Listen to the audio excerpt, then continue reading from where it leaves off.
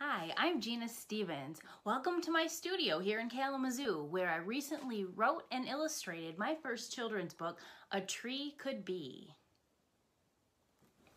After having my son in 2018, I set out on my self-publishing journey to create a picture book just for him. After almost 2 years of research and creation, I wrote, illustrated, and self-published my book. Having a graphic design background, I was fortunate to be able to do the writing, illustrating, and page layouts myself. The illustrations, done in watercolor, color pencil, and ink, took over a year to create. Currently, I'm sharing my book all over the state at libraries, schools, and shops, and also selling through my website at www.918creative.com.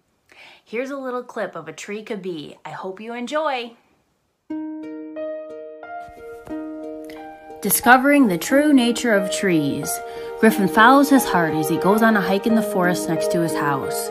Wandering down the path, he begins to notice and understand how valuable trees really are to our survival, from helping us breathe to acting as a habitat for countless critters that bring the forest to life.